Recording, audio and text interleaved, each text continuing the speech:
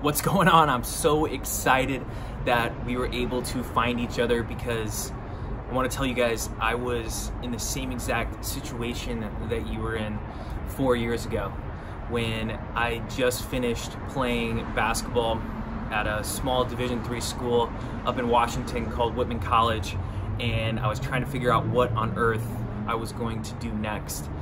At that point in time, I was thinking about possibly going and playing overseas, and really when I started looking at the numbers, it just didn't make sense to me on paper.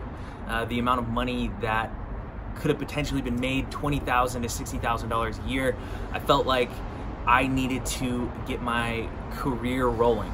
The only problem, I had no idea what that even meant, and I had no idea who to reach out to. But it seemed to me that all of my friends were figuring this out, and I was the only one who couldn't. And so I decided that I was going to go and start figuring this out on my own. Now, I make it sound pretty easy that I was just going to go out there and do it, but once basketball ended, it took me about 15 to 30 days to actually put in the work to start getting this thing rolling. So with about 2 months before I graduated and walked across to grab my diploma and leave with no job at all, I decided and realized that I might as well start doing the work. So I started out on my own, and after a 30-minute Google search trying to figure out what the best possible jobs were, I found out that there were really only 5 jobs, and 4 of them were terrible, and I didn't want to do them ever, and that left me with one option. So I was going to go be a financial planner. And the reason that I wanted to do it was because it kind of aligned with some of the goals that I wanted. I wanted to be able to go and build my own business. I wanted to be in sales because that's what people were telling me was something that I would be able to excel in. And ultimately, it was something that was going to provide me a large paycheck. People told me that I was going to be able to make a lot of money. And at that point in time, I believed that success was measured by the amount of money that you can make. So looking back, I wanted to make sure that all those people that went and played overseas were going to be sorry and look at me and realize that they should have been doing what I was doing the entire time.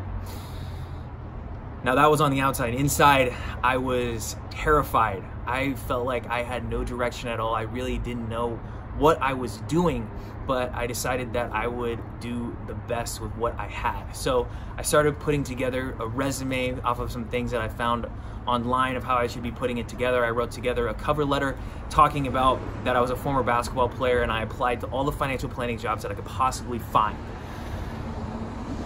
I get my first call back for an interview in Seattle, Washington, which is about 4.5 hours away from Walla Walla.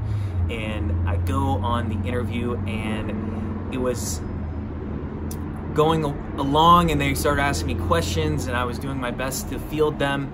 And it probably, some of the answers were a little bit shorter than they could have been. Some of them could have used a little bit better explanations. But what really hit home was when they started asking me about the company and why it was that I wanted to work there, and really not having an answer at all. Bottom line, that interview was atrocious. Honestly, I'm surprised that after looking at my resume and cover letter, they even wanted to interview me. But I knew that I needed to start getting better at this interview thing. So I just kept practicing. Every single person that I talked to basically told me that with 0 experience and with no network where I wanted to move, it would be very tough to get a job. So I ended up going on about 7 other interviews until I finally got to my last one, which ended up being in Scottsdale, Arizona. And this was basically my last chance of all the jobs that I had applied for to get a job and walk across that stage with my diploma, knowing that I wasn't going to have to go live at home and have a job, actually. So I go there, and now I did my research on the company. I'm fielding all the questions correctly, and I feel like it's going really well. I'm laying out this plan of how I'm going to build my network. I'm talking about how I'm going to wake up early and play golf to meet people in the community. I'm going to go to work and shadow for the first 3 or 4 hours, and then I'm going to study and start getting my credentials that I need to get. And then at the end of the day, I'm going to go work at this other part-time job that's going to fund this golf adventure that I'm going to start and be able to allow me to meet more people in Scottsdale so I could grow my business. They tell me that everything was going well and that they would give me a call back with the answers, and I'm on my way back to hop on that plane to go back to Walla Walla, Washington, hoping that this was the answer. And before I boarded that plane, I got that call, and that call could have gone one of two ways. And I pick up the phone and they say, Matt, after carefully reviewing everything, we think that what you need is to come to Scottsdale if this is something that you want to do. And since you don't have a network or experience, you're going to need to come here and work at Starbucks for 6 months and then come back. And at that point, I'm sure that we'll be able to offer you a job. So I'm hopping on the plane. Can't believe that this is actually happening to me, that after all the trust that I had put into the systems off of being in a program for so long and devoting my life to something that I loved and having everyone tell me that it was going to take care of itself, it actually wasn't at all. This was going to be a disaster. So I'm hopping on the plane and I'm going home, and I start to realize that there must be something that I'm doing wrong. There must be something that's not right. How are all these other people able to get their foot in the door when they have just not any more experience than I have?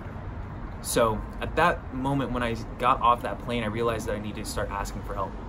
So the first person that I got involved was my head coach. I talked to assistant coaches. I basically told everyone that I could possibly tell, my family, cousins, aunts, uncles, all these people, that I was looking for a job in the financial realm, and if they knew anyone, please, I would love a chance to just pick their brain and talk to them and figure out how I can get my foot in the door in this industry. So people started actually hearing me out. People actually started giving me a chance to actually crack a few doors open. And eventually it got to the point where my head coach had a connection, and it was someone who was actively growing their business in San Diego. And it wasn't in the exact industry that I wanted to get into, but it was an amazing opportunity. And the relationship that was there was basically, hey, if you want this job and you don't make a complete fool of yourself, you're going to be able to get a job. So I go on the interview. I end up coming and shadowing in San Diego, where I'm at now. It was the most amazing experience, and it was amazing, and I knew that that is exactly what I wanted to do, and I could have never gotten there without asking for some help. Flash forward 2.5, 3 years later, I am fully into the sales industry. And for the first 6 months of working in the sales industry, I had to learn what my product was. And in the mortgage industry, it's very important to actually know what you're talking about when you're dealing with something of such mass value for people. It's people that are putting their entire savings down on a house. How are they going to trust you with their money if you don't understand the product? So for 6 months, I spent getting to work at 5:30 in the morning to learn this industry. And after 6 months, I finally had the opportunity to go out there and actually try and start making where the big money was at in the sales end part of it. And I remember going to that first networking event, hopping out of the car in my suit, feeling so good, and like walking in, and it was basically like one of those, that first dance that you ever go to. You decide to walk in, you start checking out the scene, kind of see if anyone's kind of wandering around as well, trying to make some eye contact here and there. And there were 30, 40 people in that room. And I remember taking that first lap, looking around, trying to find someone to lock eyes with, maybe talk to. Nothing. I'm like, all right, let's give it another go. You know, it's just the first lap, let's see what happens. So get to one end of the room, I come back the second time, trying to do the same thing, looking around, trying to see if anyone's kind of searching as well. Get to the second side and think that this is terrible. There's just like that anxiety in my stomach of like being out there. And I decided for the rest of 20 minutes that I was there that I would act like I was super busy on my phone, when really I had nothing at all going on. So at that point I realized that there was really only one thing that I knew how to do and knew how to do well, and that was to practice. So I cracked open books and I started reading and doing all the things that people were telling me, and the mentor that I had was influencing me and telling me what to pick up, what to read, what to be doing, what to be researching, how to be conducting myself. And I started watching people do cold calls. I started watching people in their conversations. I started picking up on habits. I started practicing with myself in front of the mirror. I started recording conversations to come back and visit later. And after all of this practice, I finally got a little bit better, a little bit better, a little bit better. And in 2018, I decided that if anything comes in my head, that you just have to jump and go and do it. And that was one of the things that might have been holding me back, and that's what I decided was going to take my sales career to the next level, but I was not sure of what the direction would actually look like. So I'm there, and in 2018, I'm reading this book, and it's probably the 4th or 5th time I've seen something say that I should be journaling. So I pick up a pen after a crappy day, and I'm like, you know what, people keep telling me to do this journal thing, I'm just gonna go for it and do it. So I start journaling, and I'm talking about how crummy this day was, and like how people are, you know, out to get me, making fun of me, blah, blah, blah, blah. And I end up tying it back to sports, and after 10 minutes of writing, I realized that the intimidation factor that I was feeling and the uncertainty that I had about myself should have been solidified through my experiences playing sports, and that I had actually gone through it thousands of times before, and I probably have more experience than the people that I was actually afraid of coming face to face with. So it gave me a lot of confidence in the skills that I had and the skills that I was trying to get better at. And I started journaling every single day, and I felt like I was alone in this venture, and that I was growing to this new thing that I was becoming. And I decided one day that I was just gonna throw it up on Facebook, that I was going to post one of these journals that I had. I must have really been feeling myself, and I just posted it, and I turned my phone off, went to bed. And I posted it because I wanted people to see where I was at and allow them to understand that this kind of like alone feeling that I had from being an athlete, a former athlete. So I wake up the next day and I pop open my phone, and I have comments from players that I used to play with that were on my team. I had players that I used to play against in college that posted on this thread. I had people that I hadn't seen in 10 years that I used to play with back in the AAU days that were commenting and being like, this is exactly what I needed to see. We want more of it. So right after that, I decided that, you know what, maybe it's not just me. Maybe it's not something that only I'm going through. And I decided that I was going to start a podcast, and I launched the Untold 98%. At that point in time, Kobe Bryant was kind of finishing his retirement, and there were all these things coming out about how Kobe Bryant had made more money investing in Under Armour than he ever did in his playing career in his entire life. And I was like, that is a bunch of crap, because I don't care what Kobe Bryant does to invest with his money. I want to know people that were in my shoes, the majority of athletes, what is going on with them? And so that is why I started the Untold 98%. So I started interviewing athletes. I ended up interviewing over 60 athletes, trying to figure out what their transition was like, just so that they had a voice and a pedestal to stand on, make sure that people understood that this is something that is going unnoticed. So after 60 interviews of publishing, I realized that I was really just pointing to a problem and not really doing anything to solve it. So at that point in time, I felt that it was obligated and something pulling me in that direction to where I needed to see this all the way through. I needed to figure out what was going on and provide a solution to all these athletes that are going through the same exact thing. So I decided that I was going to quit my job and fully immerse myself into the career, finding a career. So I ended up, what I did was I found, it was originally going to be 25 dream companies. It ended up being 28 just because there are so many great companies out there. I finally had to say, stop, that's it. I started going through and reaching out to a bunch of different people that were working in those different companies, trying to start talking to them, just like I had for financial planning, and try and open a few doors and try and build some relationships. I ended up testing countless resumes, counting against different cover letters, and applied to over 400 different jobs just to test different resumes and what people are looking at.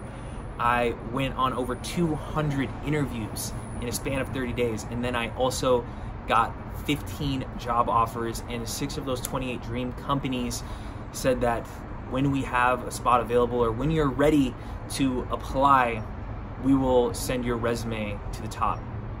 And that is the solution, and that is a creation of the Transitioning Athletes Playbook. What it is a 30-day challenge. And when I say challenge, it's because it's not going to be easy. And if you decide to take this leap of faith with me, I'm going to coach you through the same exact thing that I did to get to that position over 30 days. And it is going to take you through starting to figure out where it is that you want to go. It's going to take you through the skills that no one is teaching you as an athlete with not a ton of experience in terms of resumes and cover letters. It's going to walk you through the ways to network, interview, and at the very end, we're going to talk about how we're going to be able to negotiate a salary, and it is going to allow you to start moving in a direction to find that dream job and the career you always wanted. Because as a college athlete, and as an athlete in general, you have pushed yourself so hard, and you understand what it takes to be successful. Only 3.5% of high school athletes end up making it to the college level. And honestly, to be successful as after a college athlete, I don't think that you need to be a pro. I don't think that it might mean millions of dollars playing in a professional league. Being part of that 3.5%, you should be able to stay in that 3.5%. And that is exactly what I want to do with you. So if this sounds like something you're interested in, I am so excited to help thousands of athletes just like myself and bring them up to speed and give them these tools and tricks that no one is talking to them about, and really put it into a finite 30-day course to get you everything you need. So look forward to going on the next challenge with all of you and getting to know you all a little bit better.